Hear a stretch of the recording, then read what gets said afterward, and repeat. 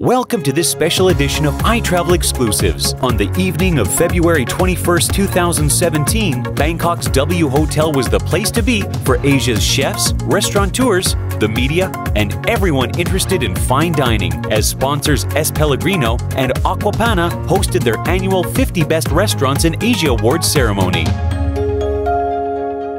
Thank you for joining iTravel Exclusives. In this edition, we're focusing on the W Hotel in Bangkok, where renowned chefs and restaurateurs from all over Asia gathered to see who would bring home the awards for the 50 best restaurants in Asia. Of course, some delicious food was also on offer as the movers and shakers in the Asian culinary scene rubbed elbows and shared their success stories with each other. Bangkok's own Gagan held on to the top prize of the best restaurant in Asia as well as the best restaurant in Thailand.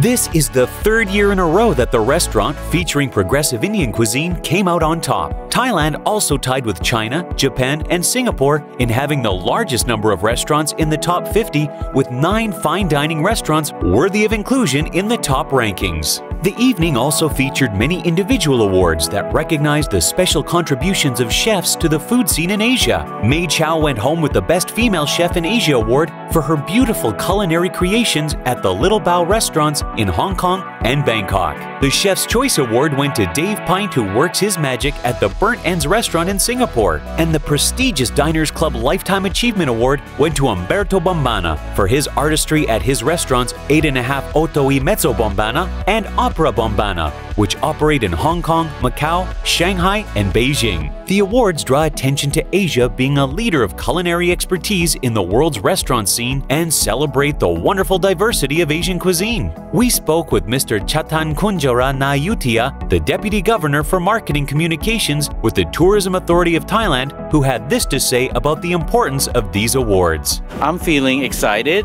and proud that Thailand is hosting Asia's 50 Best Restaurants ceremony again. We are positioning Thailand as a preferred destination for all tourists around the world.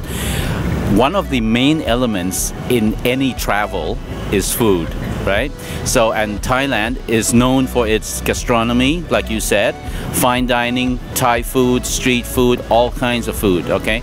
We want to get that message out to the world, and this event is a fine way to do that. That's it for this segment of iTravel Exclusives. We hope you enjoyed this edition. Please subscribe to this channel as we continue to bring more of the color and lifestyles of the Asia-Pacific region. Check out more exclusive iTravel content by clicking on the video tiles, and don't forget to subscribe. You can also stay up to date with all things iTravel by following us on Twitter and liking our Facebook page. Thanks for watching.